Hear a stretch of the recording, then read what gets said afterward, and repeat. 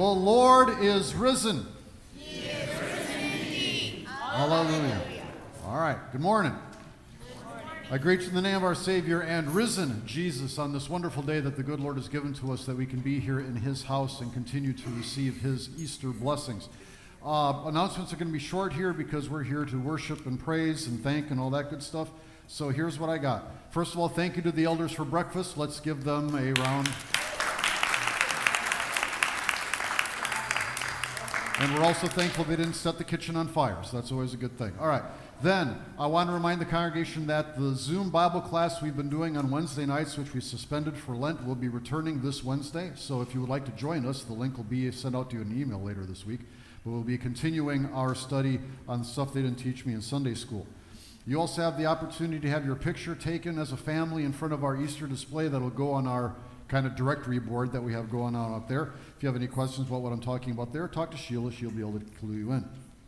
And then finally, we just want to make sure we get our birthday greetings out there to Evan Drum, Coey Keelan, and my brother, who turned 60-something today. And Tristan Rudat's got a birthday Thursday. Tristan, is that right? Thursday? Okay. And then Friday, Stephen Gady. And then congratulations to Scott and Sherry Kettner and Russell and Carleen Rupp for over 30 years of wedded bliss. Okay? All right. Am I forgetting anything? Are we ready to roll here? Okay. So then everybody stand up for the first song, Jesus Christ is Risen Today.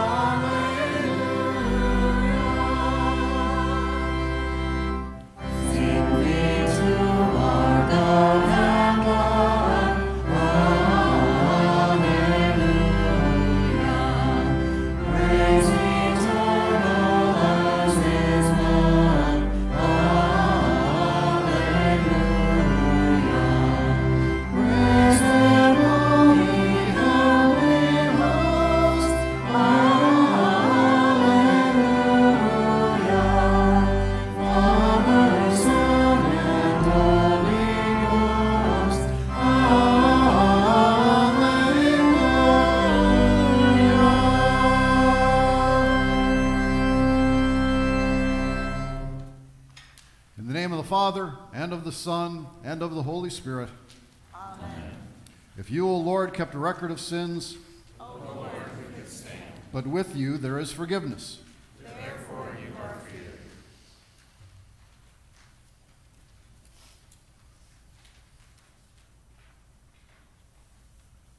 O Almighty God, merciful Father, I, a poor miserable sinner, confess to you all my sins and iniquities, with which I have ever offended you, and justly deserved your punishment now and forever. But I am heartily sorry for them, and sincerely repent of them. And I pray you of your boundless mercy, and for the sake of the holy, innocent, bitter sufferings and death of your beloved Son, Jesus Christ, to be gracious and merciful to me, a poor sinful being.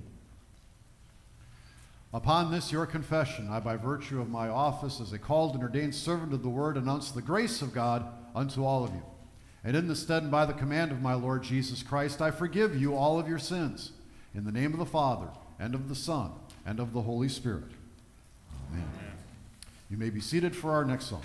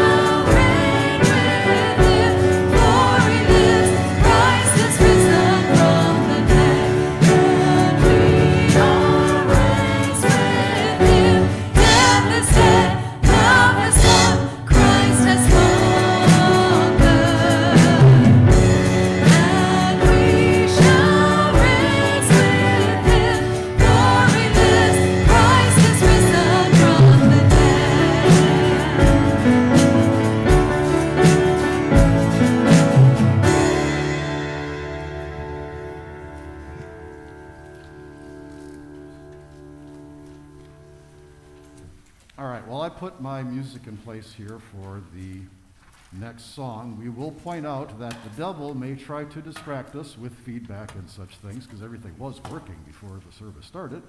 But we're not going to let him win. We're going to keep going.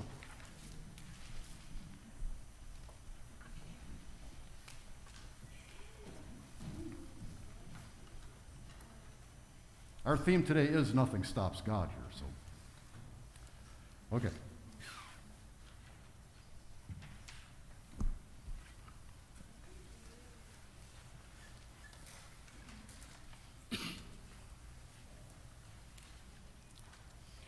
Okay, so the Old Testament reading for this, the resurrection of our Lord, is from Isaiah chapter 25. On this mountain, the Lord of hosts will make for all peoples a feast of rich food, a feast of well-aged wine, of rich food full of marrow, of aged wine well refined. And he will swallow up on this mountain the covering that is cast over all peoples, the veil that is spread over all nations. He will swallow up death forever, and the Lord God will wipe away tears from all faces, and the reproach of his people he will take away from all the earth, for the Lord has spoken. It will be said on that day, behold, this is our God. We have waited for him that he might save us. This is the Lord. We have waited for him. Let us be glad and rejoice in his salvation. This is the word of the Lord. Thanks be to God. Christ has risen from the dead. God the Father has crowned him with glory and honor. He has given him dominion over the works of his hands. He has put all things under his feet. The epistle is from 1 Corinthians chapter 15. Now I remind you, brothers, of the gospel I preached to you, which you received, in which you stand, and by which you are being saved, if you hold fast to the word I preached to you, unless you believed in vain. For I delivered to you as of first importance what I also received, that Christ died for our sins in accordance with the Scriptures, that he was buried, that he was raised on the third day in accordance with the Scriptures, and that he appeared to Cephas, then to the 12. Then he appeared to more than 500 brothers at one time, most of whom are still alive, though some have fallen asleep. Then he appeared to James, then to all the apostles. Last of all, as to one untimely born, he also appeared to me. For I am the least of the apostles, unworthy to be called an apostle, because I persecuted the church of God. But by the grace of God, I am what I am, and his grace toward me was not in vain. On the contrary, I worked harder than any of them, though it was not I, but the grace of God that is with me. Whether then it was I or they, so we preach, and so you believed. This is the word of the Lord. Thanks be to God. At this time, the congregation will please stand for the Easter Gospel.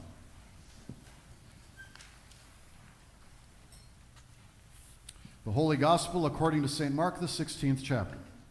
Glory to you, O Lord. When the Sabbath was past, Mary Magdalene and Mary the mother of James and Salome bought spices so that they might go and anoint him. And very early on the first day of the week, when the sun had risen, they went to the tomb. And they were saying to one another, who will roll away the stone for us from the entrance of the tomb? And looking up, they saw that the stone had been rolled back. It was very large. And entering the tomb, they saw a young man sitting on the right side, dressed in a white robe, and they were alarmed. And he said to them, do not be alarmed. You seek Jesus of Nazareth, who was crucified. He has risen. He's not here. See the place where they laid him.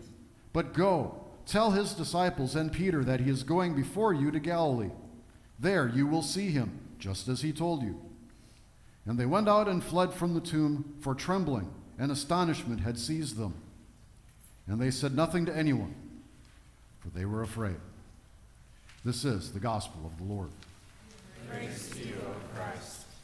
We confess our faith this morning with the words of the Nicene Creed. I believe in one God, the Father Almighty, maker of heaven and earth, And of all things visible and invisible.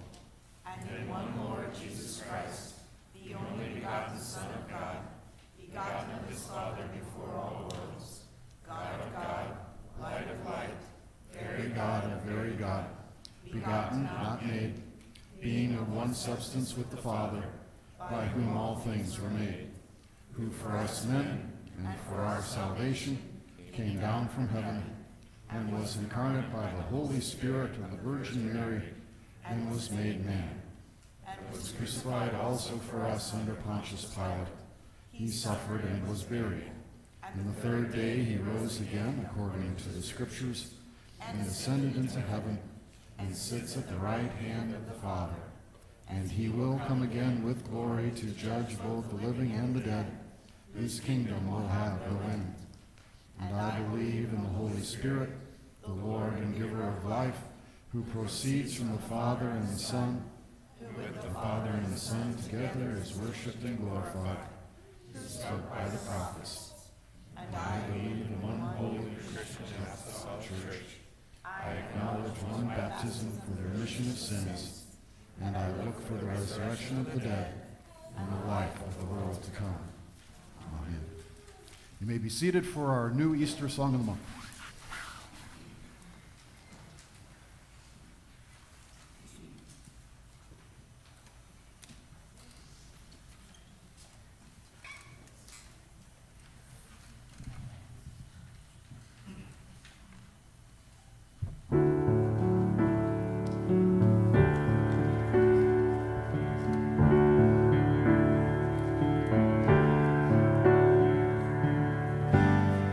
The dark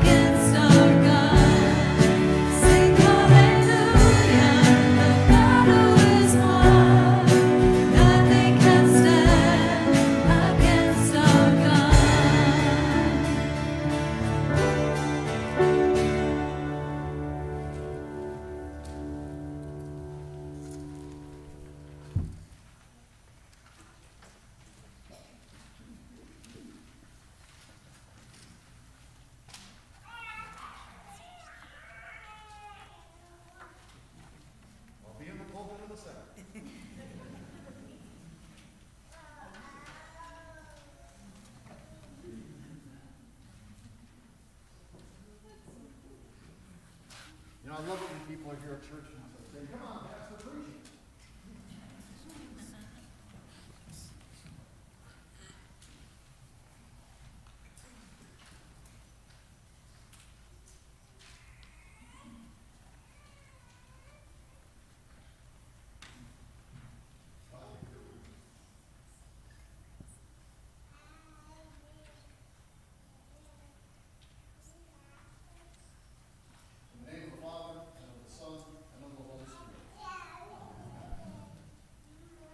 The Easter Gospel, then the text for your sermon today, the biblical basis for our thoughts together here this morning is Mark chapter 16, beginning with verse 1. I'm starting with kind of an odd question here, but have you ever seen a tomb in the Holy Land? Because what we're talking about here with Jesus and the tomb, especially if you were wealthy, the average tomb for the well-to-do would be this, basically a hole inside of a hill, and the hole would be circular, but then there'd be a square framework around it. And let's just pretend there's like a chalkboard here or a picture here. And so you have the square frame, circle in the middle, which is the opening, and then there'd be this incline. They would build this thing up here and put the stone, which was round and would fit this hole. And then they had a little triangular thing, a stone to stick in there to keep it from rolling. So when you put the remains in the tomb, you'd pull that thing out, it would roll into the hole, and then there were things to keep it from falling out, that once it hit that hole, it was stuck. It would fill that hole, it would seal, and it would be really, really, really, really hard to open that thing again. And that makes sense, right? Because who wants to open a tomb once it's been used, shall we say? Because you open that thing up and, that's good. That's a good place for a stick-up, right? Remember those commercials years ago? And this is why Jesus, when he raised Lazarus from the dead, you remember he waited a few days before he went off to Bethany. And the reason he did that was because there would be no debate whether or not Lazarus was dead before he raised him. When they opened his tomb, which took quite a bit of work, when they opened that thing up, there was and then everyone knew he was dead. No one could say, well, he was just in a coma, he had just fallen asleep. When they opened that thing up, they knew he was dead. So they were designed to stay closed. Okay? So we believe that this was the kind of tomb that Jesus was placed in. Joseph of Arimathea was fairly wealthy. He could have had such a tomb with a circular stone in front of it, waiting for his burial. And when he put Jesus in the tomb with some help from Nicodemus, he would have pushed the stone and started it down the track. And you can imagine the sound it would have made when it got there into the front of the tomb. It would have gone, thud. And here's where I wish our sound system had a subwoofer, because this would be a good subwoofer moment. Thud, right? The stone in front of Jesus' tomb was very large, Mark says in our gospel. It was huge. And so after it went thud, it was not going to be moved without a great deal of effort. When it went thud, it was there to stay, or so it seemed. And this is kind of what happened in the lives of those who were with Jesus or who Jesus knew well, because everything on Good Friday came to an end with a thud. The stone rolled in front of the tomb, and everything comes to a halt. His apostles have run for their lives. Two men, Joseph and Nicodemus, have risked everything to bury him, because remember, as I told you a couple of times last week, when the Romans crucified somebody, they did not allow that corpse to be buried. They left it up on the cross as a message to others saying, you mess with us, this is what's going to happen to you. And so for Joseph and Nicodemus to go to Pilate and say, we want the remains of Jesus, Pilate could have said, we're going to nail you to one now. But Pilate didn't do that because he knew Jesus was innocent. So then some women are standing at a distance to see where Jesus is buried. His body is covered in darkness and surrounded by silence. He's dead. And that great big stone is in front of the tomb. And that is where we left off Friday night. So I suppose I could have started off the sermon by saying previously in the Passion. But today is Act 3. If you took part in our services Thursday and Friday, or if you watched them online, you know that like we did last Sunday in the one sermon, we have broken down Monday, Thursday, and Good Friday and Easter into like 3 acts. Not that this is fiction, but as a way to frame it and outline it, okay? So today is Act 3 of the Our Salvation drama. And so very early on that first Easter morning, everything changed, right? The women are coming up the path to anoint Jesus' body with spices to cover up the odor of death, but they're not strong enough to move that stone that's covering the tomb. They're ready to take care of the body of Jesus, but they've forgotten one little detail. How are they going to get in there? And when they get there, that small little detail, which is actually a very big, heavy detail, has already been taken care of. The stone, that large stone, has been pushed away. In Matthew's account, he says an angel did it. Mark doesn't tell us how it got to be opened. But the way I like to think of it, let's put it this way. I've been talking a lot about bacon the last couple of weeks, actually last couple of months. But today I'm going to talk about a chocolate chip cookie. Let's presume for a moment you're chomping on a chocolate chip cookie and a crumb falls off and lands on your sleeve. Now, if it's a big crumb, you're going to pick it up and eat it, right? But if it's just a little crumb, you're just going to go flick, and that crumb is gone, right? Well, I think that's the way God approached that tomb rock covering that hole. It would have taken several men and levers and pulleys and whatever else they had for engineering back in Jesus' day to open that thing. But for God, he looked at that rock and he just went flick, and it was open. Okay? From a loud thud to a little flick, and the tomb is open. Because that's what God can do. And as we just sang, nothing is going to stop our God on Easter Sunday. Now, the next thing we read in Mark is that the women are amazed, and that's Mark's favorite word.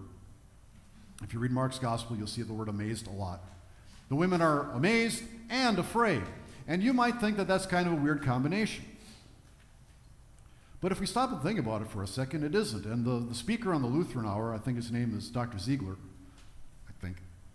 No, it's not Ziegler. Anyway, whatever his name is. The speaker on the Lutheran Hour mentioned this morning, so I'm going to give him credit because this is where I heard it on my way to church here this morning. But he reminded us that when it comes to fear, sometimes we're afraid when really good and happy things happen. As an example, you find out you're going to have a baby, especially the first baby. And at first you're excited and you're like, yeah, we're going to have a kid. And then you go, oh, we're going to have a kid. And you start thinking, am I going to be a good parent? And you start thinking about all the things that might go wrong. So you're excited and afraid at the same time, right? Another example I can give you is from my life. When I graduated from the seminary in 1991, 30 years ago, don't know how that happened, I was so excited because I was done with school, because I'd been in school for 23 years. And I'm like, okay, I'm going to be a pastor now. And then when I got my diploma and I started heading up to Michigan, I was like, I'm going to be a pastor now. Right? So there was that excitement, also that fear, I hope I don't mess this up, right? Well, I think that's what's going on with those women there. And remember that this gospel was written to comfort the Christians in Rome who were being persecuted by Nero, and they were all afraid. They were all afraid of being thrown in a den with animals and being mauled and eaten alive. And so Mark is telling them it's okay to be afraid. But be excited too, because that tomb is empty. And the Lord is risen. He is risen indeed. Oh, do that again. You can add the hallelujah there. The Lord is risen. He is risen indeed. Hallelujah. That's better. We'll have it down by the end of the Easter season. All right. So that angel there, he's got that message. And the heart of the message is this. He's risen. The body's not in the tomb anymore. He's alive, and he's going to meet his apostles just as he said he would. Now that message is huge. No matter what good news you've ever had with family, friends, or whatever, it's nothing compared to what that angel told them. Jesus' resurrection from the dead is larger than any stone. It is larger than anything ever. No stone could keep Jesus in there, no matter how large. And the women go in no longer to anoint a body, but to hear words that will loom large for the rest of their lives. He is risen. now you're getting it. So just as he said he would, Jesus meets his disciples over and over again for the next 40 days. And you heard about those get-togethers in the letter that Paul wrote to the Corinthians that I read a few moments ago. And during a couple of those reunions, a funny thing happens because Jesus is with his apostles and he eats a piece of fish. And if you're asking why this is such a big deal, well, it's because Jesus is not auditioning for a Ghostbusters remake. He's not a phantom. He's flesh and blood. And the people in those days were very superstitious, and it could have been said, well, Jesus wasn't really there. He's just a ghost. Well, ghosts don't eat, right? So Jesus is flesh and blood. The scars are there for Thomas to touch and believe. And the simple message, he is risen, is larger than any stone, larger than anything that could ever keep him from his followers. Jesus' resurrection is big. And that was true for them, and it's also true for us. It matters in our lives today. It changes everything in our lives today. And let me give you an example of how this works. I read about a pastor that before he went off to the seminary, he worked in a cemetery as a grave digger. And obviously that's kind of a unique occupation for someone to do before going to seminary. Now I do have a little experience with this. When I went to seminary back in 1987, I'm sitting in my first classes and the professors would walk out and they'd say, okay, let's go around, everybody state your name, where are you from, and what did you do before you came here? And so most guys were saying, I'm Joe Schmidt, and I came from Chicago, and I went to Concordia River Forest, and I just got my bachelor's and came right here to seminary. But then they get to meet. My name's Mark Erler, I'm from West Bend, Wisconsin, and before I came here, I worked as a radio announcer. And most of my professors went, what? Really? What was that like? Because there aren't a lot of DJs that go from the radio station studio to the seminary, Well, here we have this guy who was a grave digger before he went to seminary, and they would dig the graves, and after the committal service, fill them in. Well, one time they were put to work, and this was an especially difficult one because the person who died was an 8-year-old boy who had drowned in a nearby creek. And so when the service was over, the mother wanted to stay and watch the burial, and these two brothers told her, I don't think you really want to do that. Because when the dirt goes into the grave, that phrase, dust to dust, becomes too real, right? But she wouldn't leave. She wanted to stay. So the grave digger, soon-to-be seminarian, started to push the dirt into the grave. Now I'm going to get back to this story here in a couple minutes, but for now, we note that grief and sorrow are so painful, right? Folks sit down to eat at the table and an empty chair stares back. No sounds of laughter. The plate is in the cupboard. The silverware sits quietly in the drawer instead of clanging on the table. The glass is on a shelf instead of a drink being swallowed. Someone is missing. A voice has disappeared. And I'm assuming for all of us in this room, maybe not for some of the younger folks, but for all of us adults, I assume that we've all been through this at some point in our lives. I certainly have. But not for Jesus.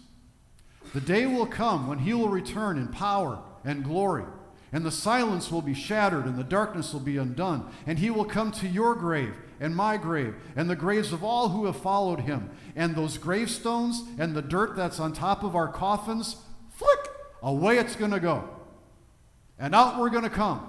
Bodies alive once again, hands and feet that will hug, hands and feet that will dance. This is as good as I dance. This is as good as it gets. But we'll have eyes to see the beauty of God's new creation, because remember, when he comes back, it's with a new heaven and a new earth. And ears to hear the songs of praise that'll make our loud and joyous Easter singing here today seem like a whisper. And we'll be surrounded by those who love Jesus, and we'll be laughing and we'll be talking. And think for a second about that noisy celebration when Jesus comes back to bring us all with him. All because Jesus is larger than the stone. He's larger than anything that would try to block him and keep him from doing his thing to save us. Isaiah said in the first reading this morning that the Lord God will swallow up death forever, and tears will be wiped away from our eyes. And all those things are too small to stop Jesus on the last day, the day of our resurrection. As we just sang, there's nothing that can stop our God. So going back to the story that I started earlier, when the soon-to-be seminarian gravedigger began to fill in the young boy's grave, the mother began to sob, her shoulders were shaking. She was acting how you would expect any mother who's just buried her 8-year-old to act. So while the gravedigger, soon-to-be seminarian, is doing his thing, his brother went over to her. Now this guy was described in the story that I read as a hunter and a fisherman. Now, what was that? The devil's trying to stop me here, folks. He's not gonna. All right, so anyway, this guy's described as a hunter, a fisherman, a real manly man, right? Not the kind of guy you'd expect to be in touch with his feelings, right? But he goes over to this woman, he puts his arm around her, and he says real quietly to her, "Did you have your son baptized?" Now she couldn't say anything, but she nodded. And then like an angel, many years earlier, he said to that, then like an angel many years earlier had said to some women in an empty tomb, this big burly guy assured her that her son was with Jesus. And he told her that one day she would see her son again. The simple message, he is risen, changes everything. Like I keep telling you, it's larger than any stone, larger than anything that could keep us from Jesus, and that incredible feast that will take place on the day of our resurrection. But it's not just on that last day. If you're thinking, oh great, we know that because of what Jesus did, we're going to be okay at the end, but until then, stuff happens. Well, know this too. Jesus' resurrection is larger than any stone every day of our lives. Because now some of the smallest sounds and some of the smallest things are bigger than the thud of a stone. Want some examples? You're going to get some. Listen to water being lifted up to baptize a child. Just a trickle of water. But no stone, no matter how large, there's nothing that can stop Jesus from claiming that child as his own, just as he did for you in your baptism. Or listen to the sound of communionware being opened, like you'll hear here. That's right, here, in a couple seconds. Okay? No stone, no matter how large. There's nothing that can stop Jesus from coming in this meal and to give us his forgiveness. Listen to the pages of a Bible being turned. Right? Not much noise. But no stone, no matter how large, nothing can stop Jesus from assuring us he is always with us, even to the end of the age, even to the end of the page. Or listen to the joyous hymns and songs being sung today. No matter how many glitches we have in our sound system this morning, no stone, no matter how large, there's nothing that can stop those who love Jesus from singing his praise. Or listen to our prayers. No stone, no matter how large, there's nothing that can stop Jesus from comforting us in our times of grief. Or listen to the laughter as you sit down later today to eat with family or friends, and I hope you get to, after church here today, have dinner with family and friends. No stone, no matter how large, there's nothing that can stop Jesus from giving us a glimpse in our Easter meals, a glimpse of the feast to come. And listen again to the message that changes everything. The Lord is risen. He is risen indeed. Hallelujah. In the name of Jesus. Amen. And may the peace of God, which surpasses all human understanding, may keep our hearts and minds in Christ Jesus unto life everlasting. Amen. At this time, the worship team has an Easter anthem that we're going to share with you now.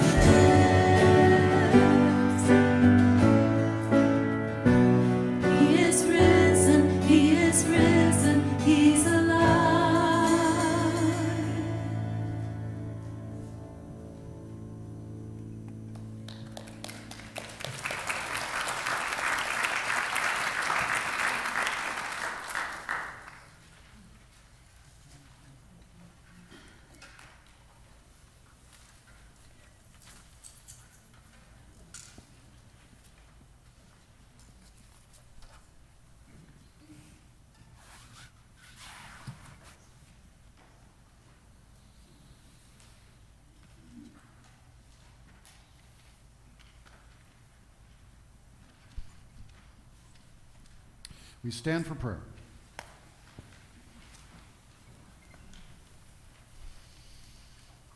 Let us pray for the whole church of God in Christ Jesus and for all people according to their needs. Lord God, on this glorious day, fill your people with a holy joy at the resurrection of your Son, that we would tremble no longer before the grave, but live in the truth of your power to save. Lord, in your mercy. Be with Matthew, our synod president, Barry, our district president, and all pastors. Keep them faithful to deliver to your people the apostolic gospel of your Son's death, burial, and resurrection. Lord, in your mercy. Hear our prayer. Let us hold fast to the word preached to us, that receiving it with joy we may take our stand in it and be saved by it. Hinder all who would sow doubt into our hearts, and grant us courage to confess its truth in our life and conversation. Lord, in your mercy. Hear our prayer. Bless Joseph, our president, and all who make it administer our laws. Frustrate the forces of evil, and do not let our leaders cooperate with them or further their goals. Guard our armed forces as they stand watch for us at home and abroad, including Thomas, Emily, and Chris, Preston, Elizabeth, and Cannon, Teresa, David, and Maya, Grant, Chris, and David, John, Ben, and Debbie, Seth, Vanessa, Kendon, Christian, and Matthew. Let them serve with honor and integrity. Lord, in your mercy. Hear our prayer. Have mercy on the sick and those in any need. Especially we lift up in prayer those who are printed in our bulletin insert here this morning. And we would also take a moment now and pray silently in our hearts for all those that we know to be in need of the grace and mercy of Jesus today.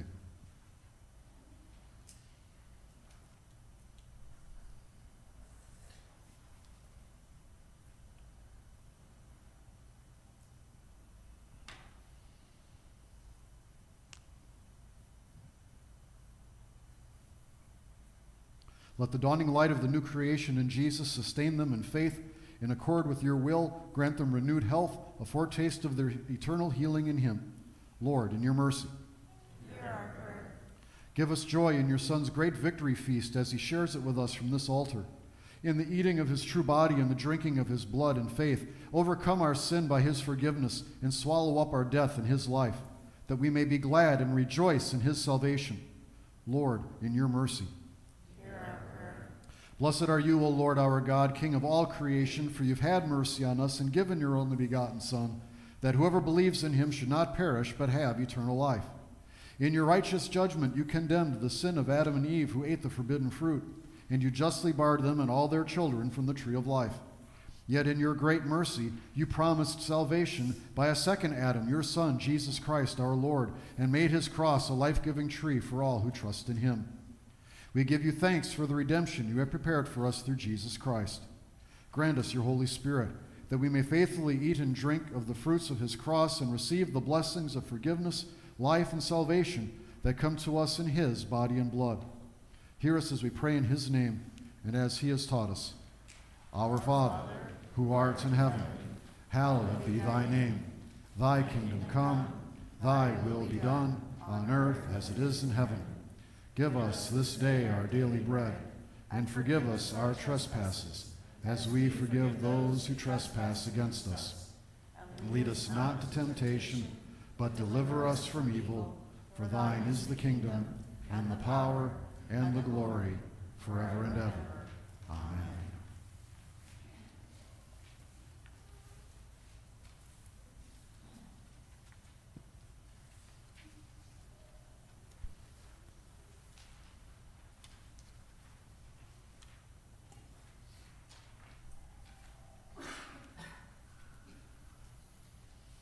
Our Lord Jesus Christ, in the night when he was betrayed, took bread.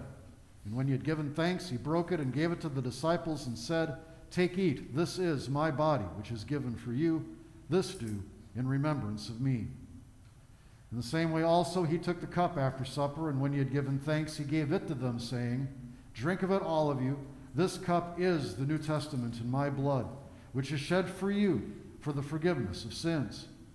This do as often as you drink it in remembrance of me." The peace of the Lord be with you always. And also with you. At this time you may be seated for our distribution.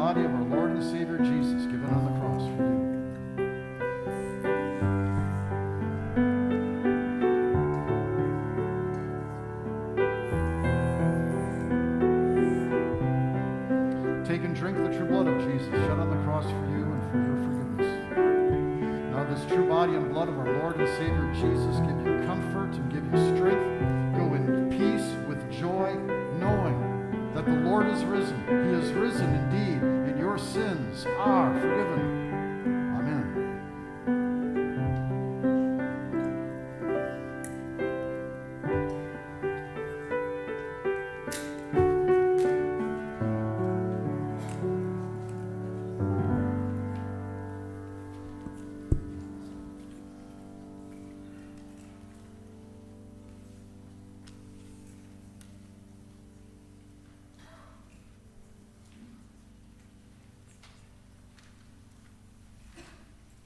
Just give our elders a moment here.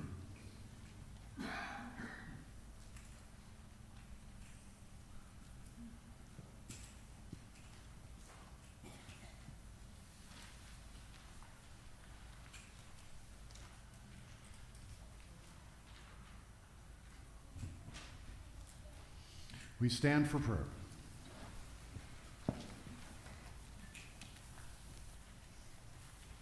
We pray. Gracious God, our Heavenly Father, you've given us a foretaste of the feast to come in the Holy Supper of your Son's body and blood. Keep us firm in the true faith throughout our days of pilgrimage, that on the day of his coming we may, together with all your saints, celebrate the marriage feast of the Lamb in his kingdom, which has no end. Through Jesus Christ, your Son, our Lord, who lives and reigns with you in the Holy Spirit, one God, now and forever. Amen. Let us bless the Lord. The Lord bless you and keep you. The Lord make his face shine on you and be gracious to you. The Lord look upon you with his favor and give you peace. Amen. Go ahead and sit down and be seated for our lesson.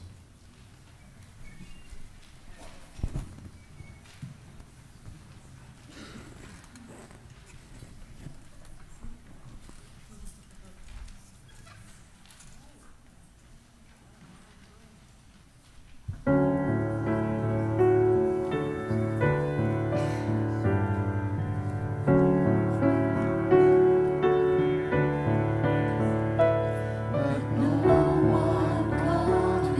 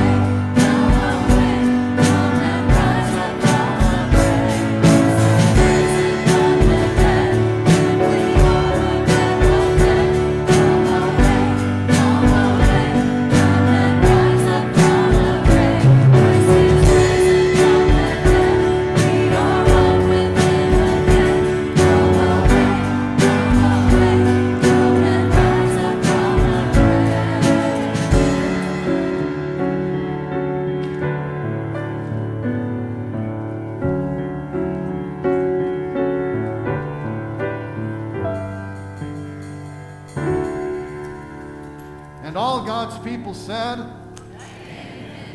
all right, so for those of you watching online that are coming to take communion here in the parking lot, I'll be out there in a few minutes. If you would like communion and didn't let me know, send me a text and I'll wait for you. I've got time. My family's not going to eat until I'm done making the bratwurst, and yes, we are having official Easter bratwurst at our house today. So, anyway, so God be with you and bless you. The Lord is risen. He is risen indeed. Hallelujah. Amen.